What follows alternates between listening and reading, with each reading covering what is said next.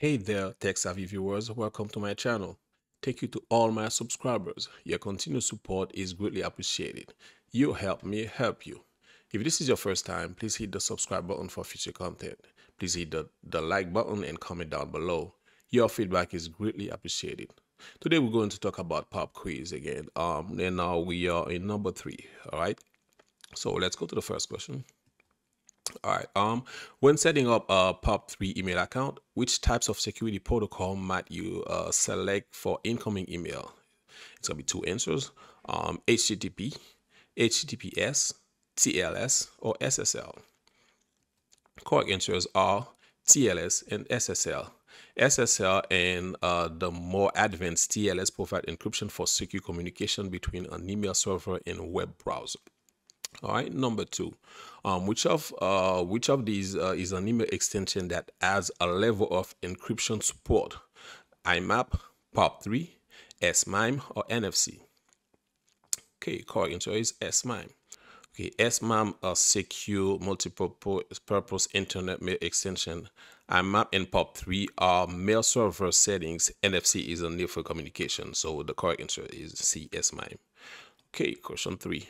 Which port is used for POP3? 25, 53, 80, 110. Correct answer is 110. POP3 uses port 110 for incoming mail.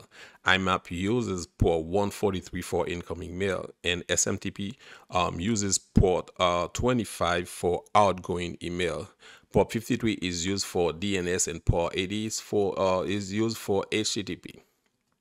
Number 5, if your phone is stolen, which of the following enables the phone to be locked so that the thief cannot use it?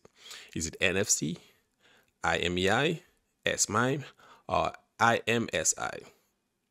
All right, correct answer is IMEI. All right, IMEI identifies a mobile device by assigning it a unique security code that allows the network provider or cell phone company to identify and then disable the device when it's reported lost or stolen. IMSI identifies the owner of the device. SDK assists programmers to develop apps for mobile devices. SMIME provides encryption for support email. All right, number 5, which of these is among the three? Number 5, which of these is not among the 3 basic method for synchronization? All right, A, synchronization to the cloud, synchronization to app, synchronization to call, synchronization to the desktop. All right, so the correct answer is synchronization to the cloud, desktop, and other mobile are 3 methods that A+ 220 1001 exams expects you to know.